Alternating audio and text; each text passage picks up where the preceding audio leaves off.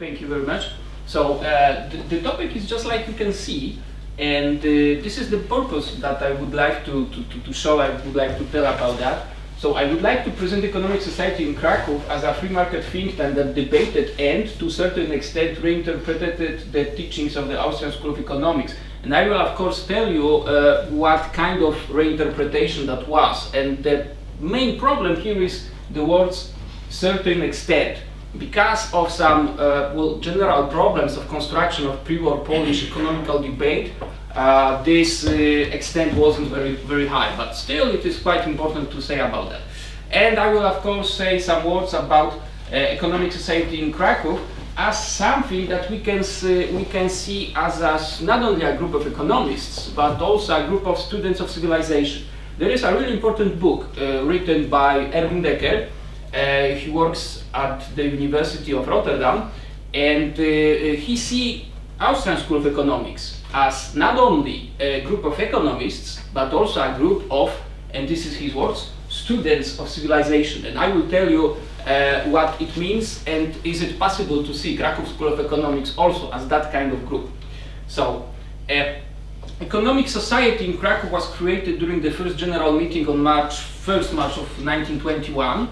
And these are the aims or the goals that they would like to, that they wanted to achieve. And of course they are quite typical if we are talking about this kind of organizations, these kind of institutions, except one. And it is the first one. Supporting an endeavor determined to improve the productivity of the nation on the basis of free market ideas. And this is, at least from our pro-market, pro-liberty, maybe even libertarian perspective, quite unusual.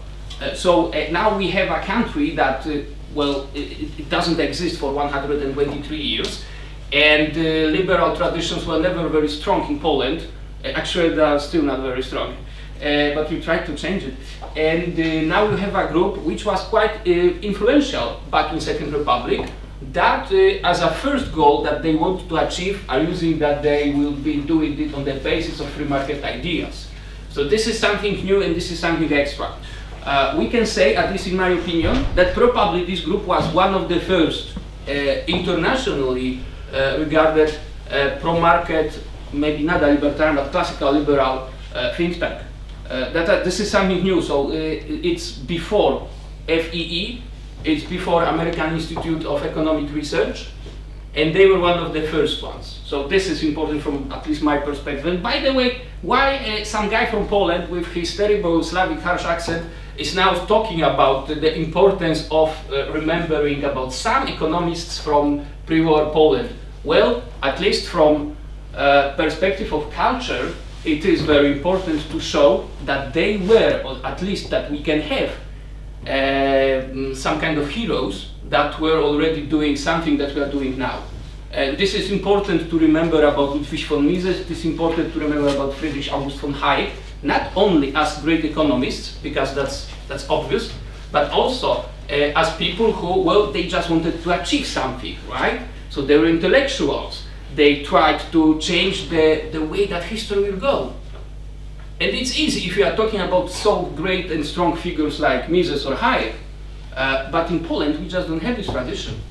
And we need to gather all the scraps of the Polish liberal tradition to propose to nowadays people an idea that being pro-marketer is something good not only if you are living in Arizona or Alaska.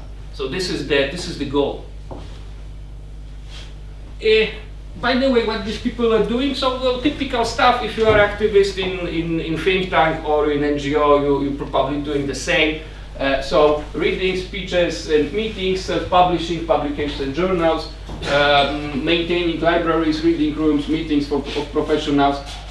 It can be seen that the Economic Society in Krakow was a kind of group of economists, entrepreneurs, activists who were interested in talking to so-called laymen, but at the same time they were producing papers for the government.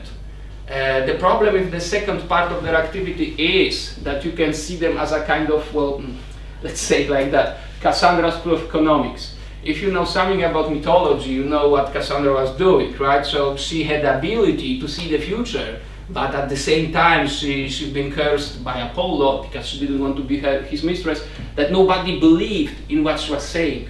And the same was with Krakow School of Economics and Economic Society in Krakow. So yeah, okay, that's fine, that's great, but we just don't believe you. So great, thank you. And unfortunately, maybe because of the lack of democracy in Second Republic, these guys were producing mostly papers that government was reading, but they were not using it. Right? So it works like that. And this is the core of the economic society in Krakow, because if we are talking about associations, so we're talking about dozens of people who were active since 1921 till 1949, and it's impossible to talk about all of them, so these are the three most important guys. This one was the oldest one, his name was Adam Krzyżanowski. He was a professor of economics at Jagiellonian University, and these two guys are his most two important students. So this gentleman here name was Ferdynand Zweig, and if you are interested in social studies, you can know him not as a Polish economist, but as a British sociologist. He was a Jew, and he fled from occupied or almost occupied Poland at the beginning of our September campaign, and he went to United Kingdom and he worked as a social scientist. And this guy is Adam Hegel. He was 100% Austrian, at least from 1928, when he was attending Ludwig von Mises seminar here in Vienna. And to these guys, you can call them, I don't know, maybe post-classics or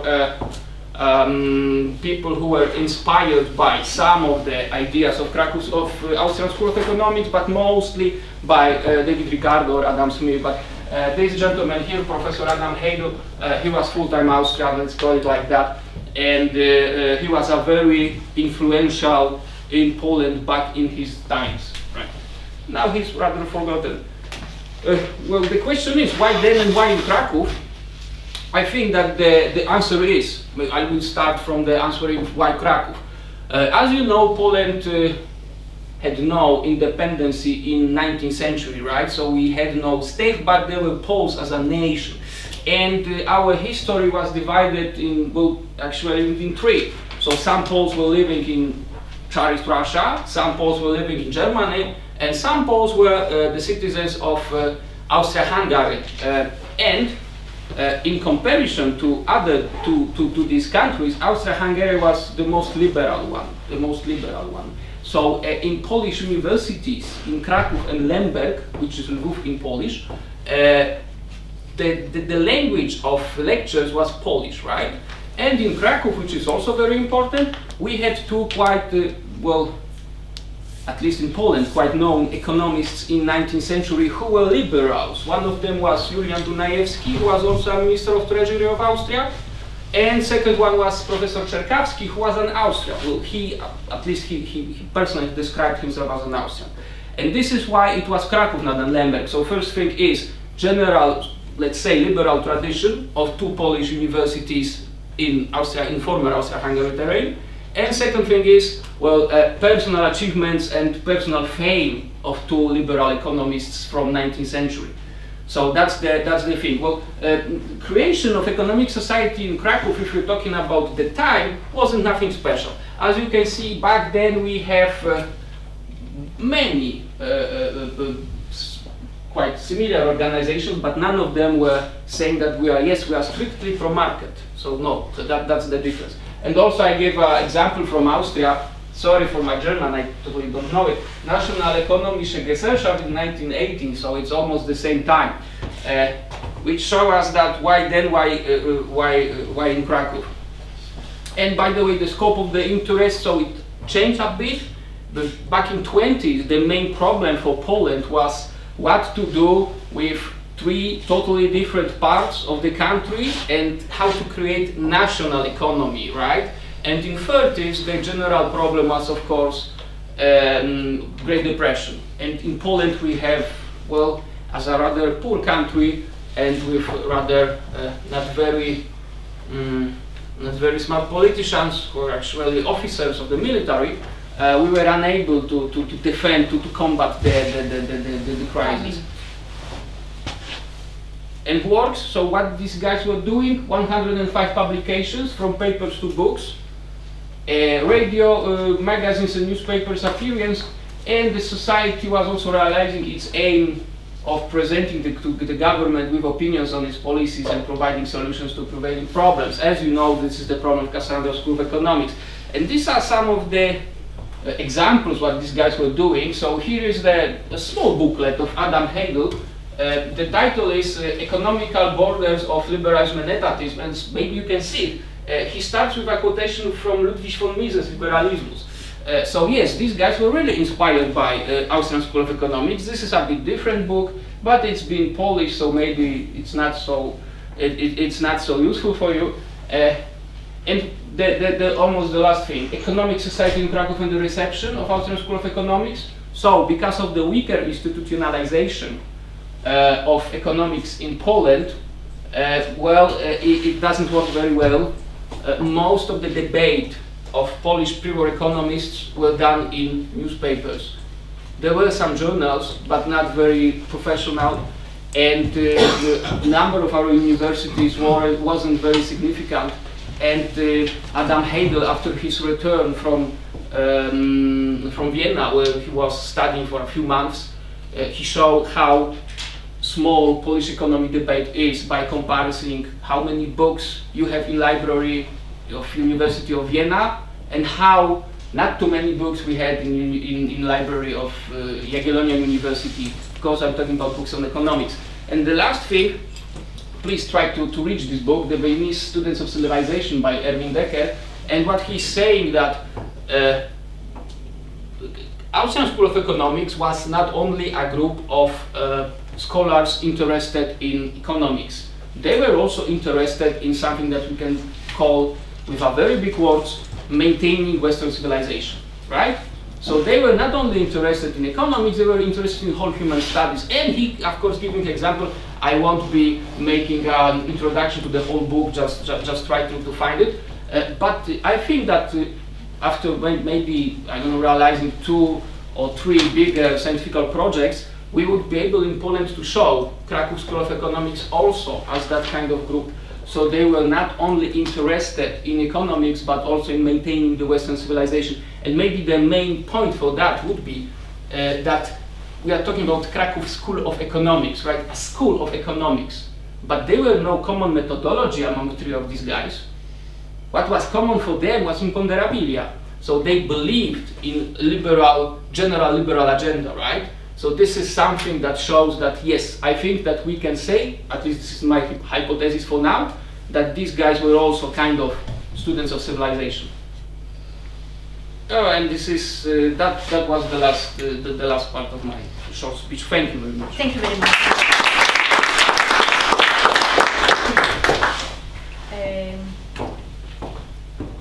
Okay. There are questions, yes. Sorry, I'm sorry. I thought that I'm totally run of time, sorry. Would anyone within this group ever have referred to Karl Menger, who was born close to Krakow in Novi Sad and spent time in Krakow, or was it mainly focused on the Polish language and thus he wouldn't have ever been related to? Yes, so the reception of Karl Menger ideas was significant for all 3 of them. Or maybe at least not that reception, but at least knowledge that that kind of economist ever existed. The fact is that Ludwig von Mises was important probably only to Adam Hegel, because if you will find any publications about Austrian School of Economics from pre-war Poland, most of the people skipped Mises, with some exceptions, of course, like, I don't know, Oskar Lange, let's say, but most of them wasn't very interested in so-called, back then, new Austrians, like Hayek or Mises. But yes, there were many, at least quotations from Karl Menger back to these guys. Yeah, but, I mean, I know that there was an overlap at the university even, but I'm not sure if they ever would relate to him as someone being close to Krakow, if in any sense related, or if that doesn't really figure at the time, that you look just at the language community and never at the birthplaces. So, because then you could even call it as a Polish school of economics with Lemberg being in Galicia, yes, and so on. So, okay. Did they ever have claimed a kind of pride? No, at least I never find it. Yeah. But maybe there are some bigger experts on the topic. I'm not an expert on this topic. I'm just more like a person who would like to popularize the topic. But as long as I was studying the journals and books, I've never found anything like that. That we are proud that Karl Menger made his PhD at Jagiellonian University. I've never found anything like that. Yeah. Do you know if Hegel lectured at the Mises Kreis, or was he a regular attendant? He was here in Vienna for around 3 months stay, thanks to a grant from Jagiellonian University, and he was attending Ludwig von Mises seminars, and I know that he wrote one paper to some of Austrian journals, but I can't remember the title of the journal. I know that Professor Hans-Jörg Klausinger knows that, but probably he knows almost everything about this part of the topic. So yes, Professor Klausinger will know more about this. And of course, this paper is in German, right? So by the way, Hegel's ancestors were from Germany. He felt himself as a Pole, but he was totally fluent in German, so that wasn't very tough to him to write it. Thank you.